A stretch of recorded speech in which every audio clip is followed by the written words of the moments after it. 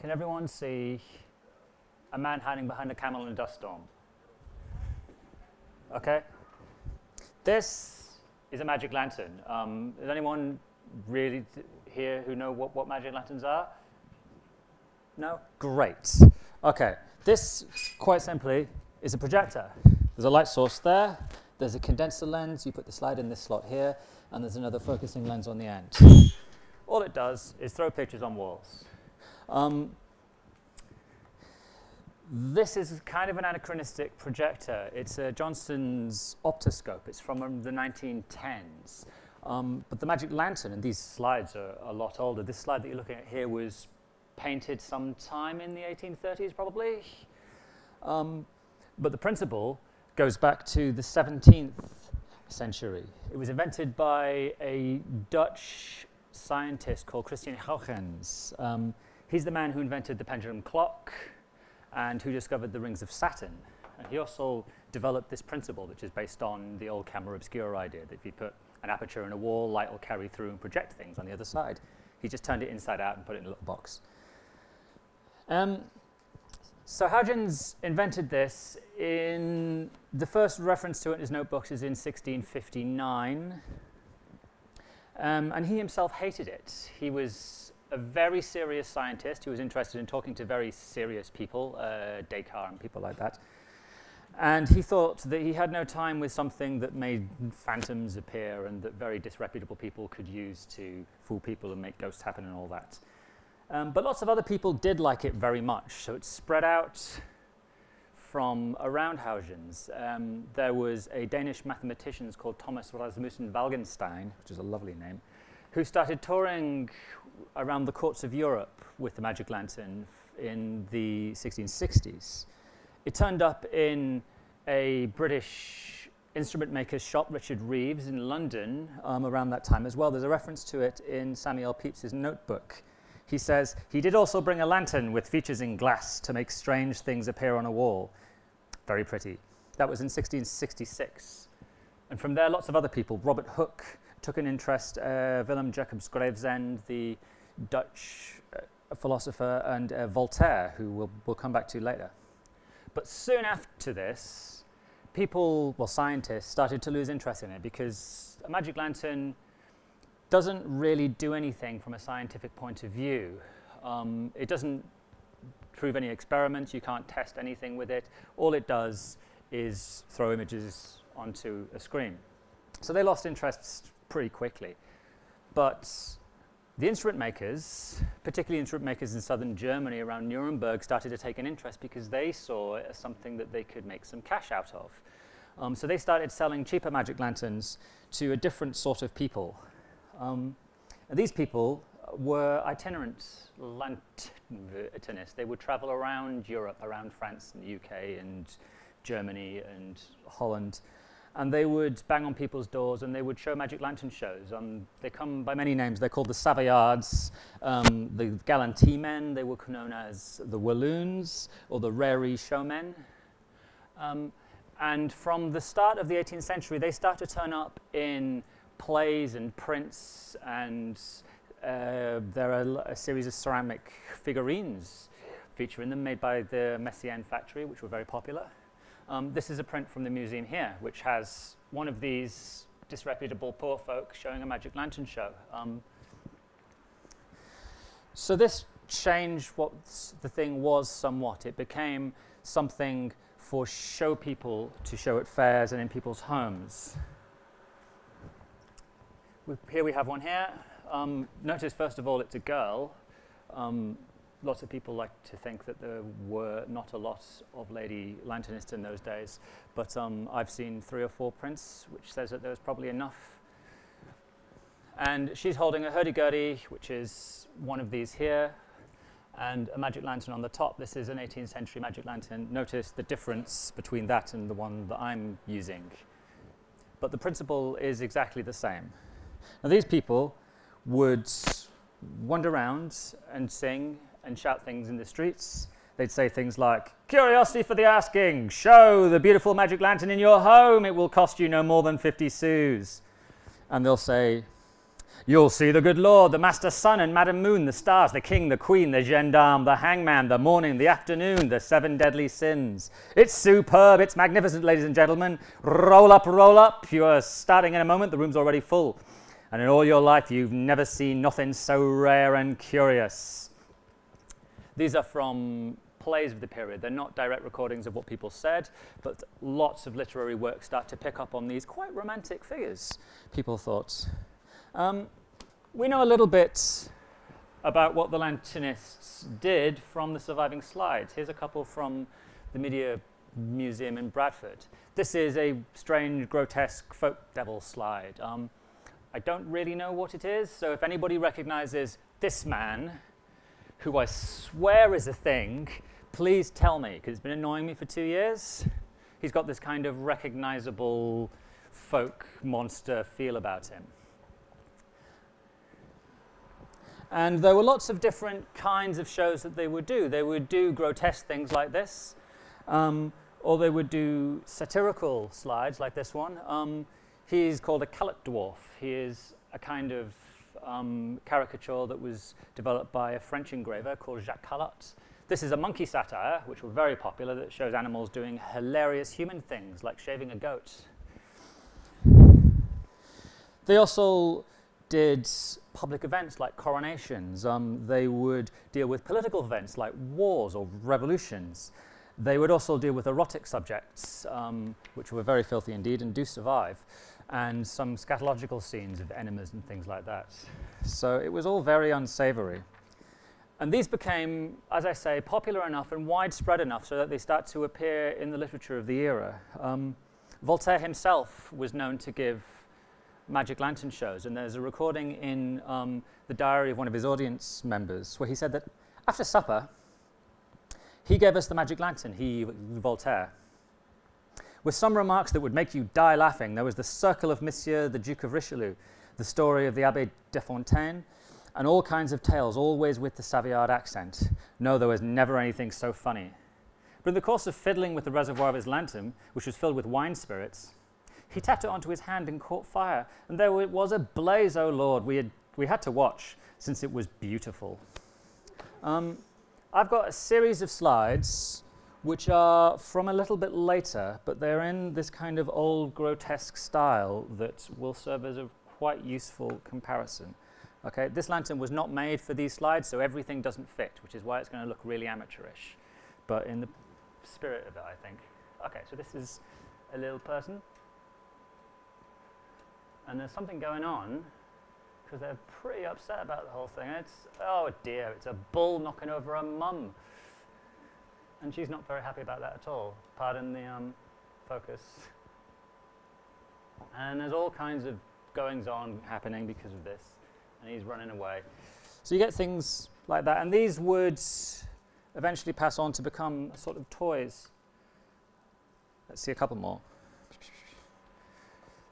This one depicts a kind of village race with all these people riding these donkeys and having a bit of a, and he's fallen off. He's not having a very nice time. Oh no. Now, the itinerant lanternists and the Savoyards would have very few actual slides because they were quite poor. There's another one, oh, he's got a pig. He's probably not going to beat the donkeys. And this guy's riding backwards, and there's all kinds of trouble happening. And so they would tour around because they had such limited stock so that their stories wouldn't get really old.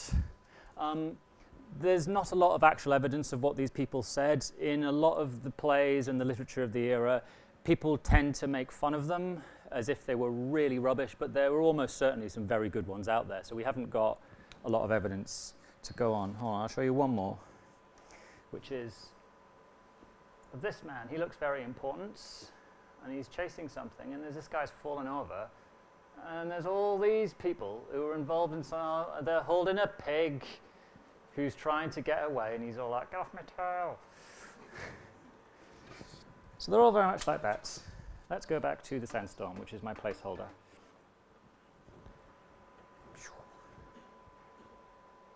So anyway, the slides are mostly these kind of small sketches and things like that. They could be individual subjects like this, which has almost no story going on in there. I don't know how you could construct anything out of that. And the likelihood is they would show a single slide and they tell a story over it in the old kind of traveling entertainer style. The magic lantern was a new technology in those days, but it was grafted onto this much older tradition of fairground entertainment. But as it becomes really famous and probably quite popular, it also becomes quite disreputable, as middle-class people and reputable people of all sorts will have nothing to do with this thing. In 1783, the Abbé Nollet said it was one of those instruments which too great a fame has made ridiculous in the eyes of a good many people. Abraham Kastner said, "Nobody takes the Savoyards with their magic lantern for an example of an experiment, or an experiment making a naturalist, for their plaything is old and coarse," which is quite damning, really, isn't it? And then this kind of coincides with other things going on in Europe. At the end of the 18th century, we have the Napoleonic Wars, and then a Europe-wide depression, and then a wholesale industrial change that's happening to the lives of poor people all over the place. So at the start of the 19th century, the common folk get quite a bit poorer. So they can't really go around buying a lot of these things, and the trade is starting to tail off because people are starting to think it's old and coarse and a bit rubbish. And then you get poor old lanternists, like in one of Mayhew's interviews, he says, "All on the line's dead but me. The Gallantee show don't answer because magic lanterns are so cheap in the shops. When we started, magic lanterns wasn't so common. But we can't keep all of the good thing in these times," which is quite tragic. So what happened was, towards the end of the 18th century, the instrument makers, like these people, this is John Bennett, and this is Nathaniel Hill, and if you look very closely, there's a magic lantern there, and a camera obscura, and there's one over here, which shows that these 18th century instrument makers were selling it. But then something else happens at the end of the century and the start of the 19th century, was the instrument trade itself starts to change. It starts to market a cheaper brand of microscope or a cheaper brand of telescope to people who are not scientists, but people who are interested in microscopes as a kind of fashionable item or for a bit of fun.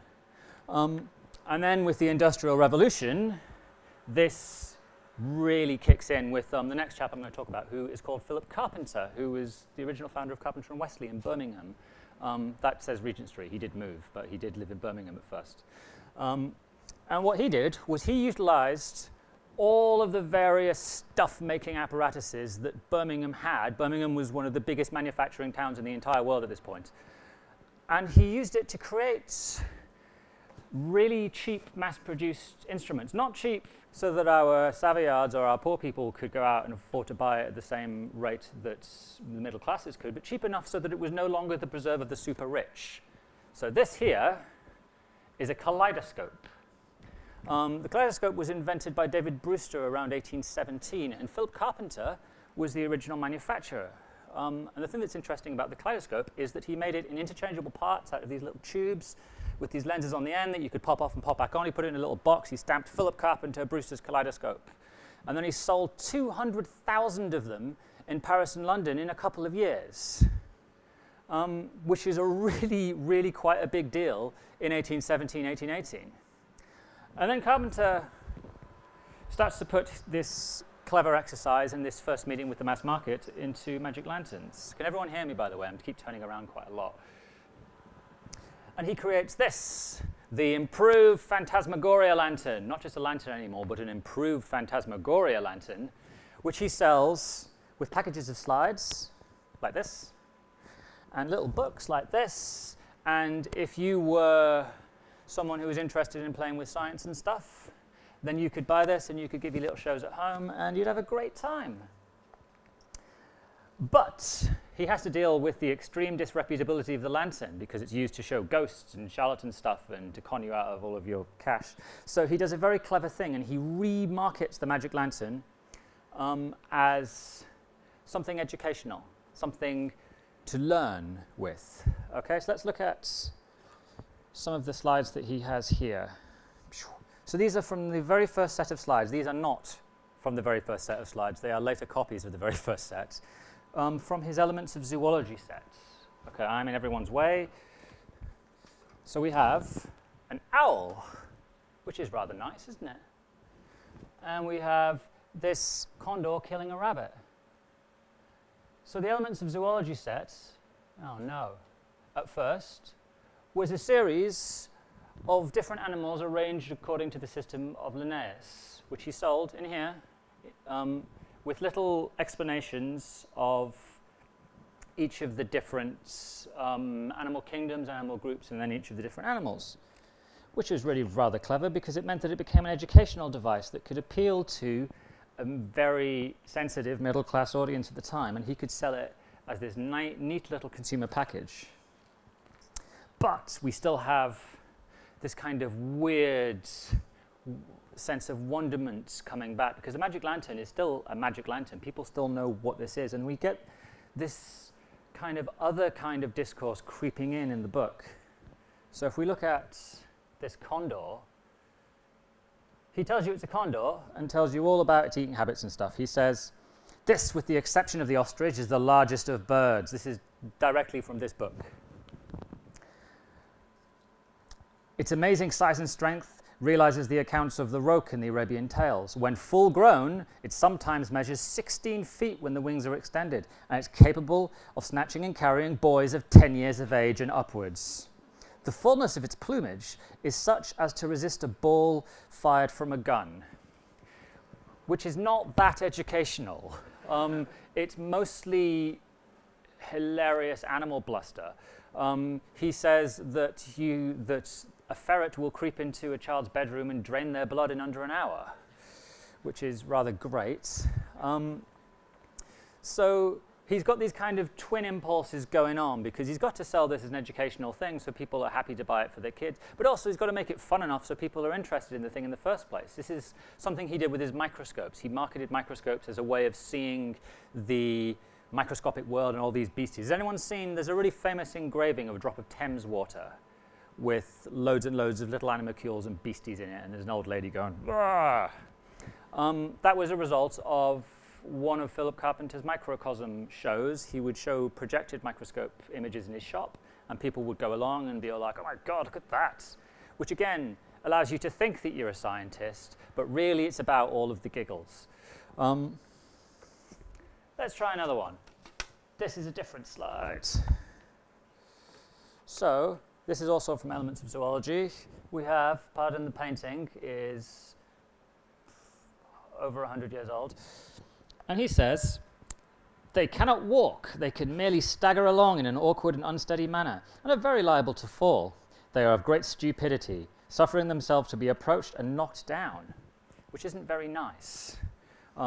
But worth knowing if you're a budding young naturalist. Okay, I'll show you a couple more. I don't have commentaries for all of these, but we will just look at them because they're very nice. This is a kind of flying lizardy thing who's missing a lot of his paints. And we have a crocodile. And Komodo lizards, anyone, do you think? Some of them are not always recognizable animals, like I have no idea what he is. Philip Carpenter was also guilty of reproducing an image of an animal called a socketero, which was, it turned out, an incorrect drawing of a water buffalo someone did of China. Let's look at these other ones.